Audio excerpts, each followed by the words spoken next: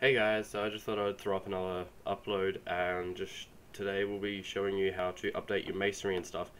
If you're using any other of my little tricks or tips or whatever they are, Magic Ask, Infinitescroll, stuff like that, then you will need to follow this tutorial. Either this or you will need to, if I've included it in my other ones, just watch that and you'll see it. I'll probably be linking over to this tutorial from there just to show you guys what to do. Now I have recorded this once, and I went to record it again because I forgot my mic, and the second time I forgot my mic as well. So this time hopefully we should have audio, and we'll just get down to it. So what we're going to be doing is we're going to be replacing JQuery, Masonry, and Infinitescroll. JQuery just makes everything easier on my side, so the code's a bit smaller. So it's one line that you guys have to add, and a lot of things like the little cursors you can get, and the little raindrops you can get on your blog, and just stuff you can get for your blog usually uses jQuery instead of JavaScript, and that's what jQuery is built off of.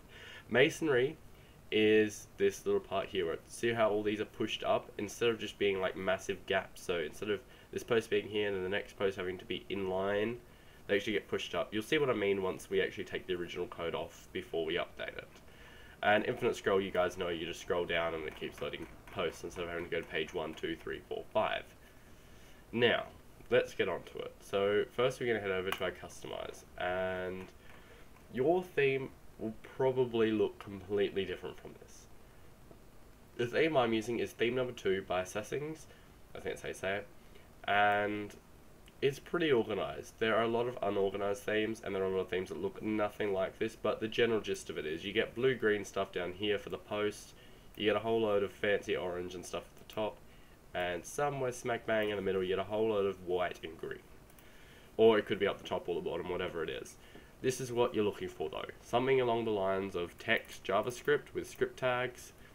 And it will pretty much just look like this. So what we've got here is jQuery Masonry, jQuery Infinitescroll, and then we've got the Infinitescroll and the Masonry stuff here.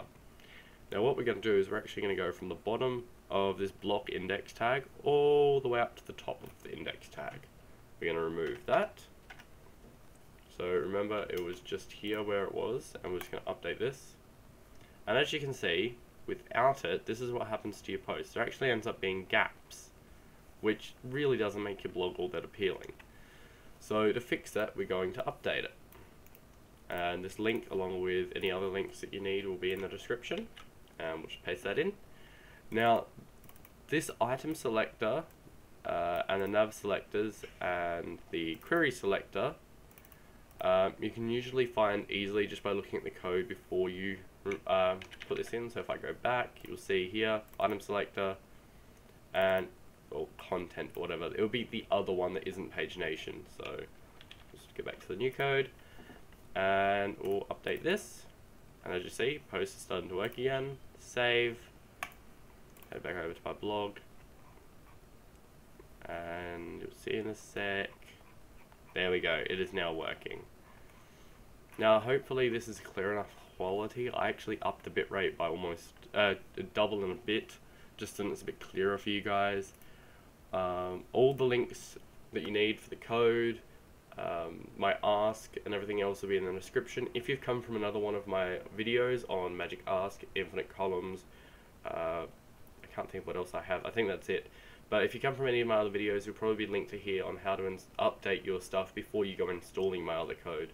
Just follow this quickly, and then all the other code should just go right underneath it, pretty much. Just so then that way it makes sure that this definitely runs, and then your Magic Ask and stuff runs.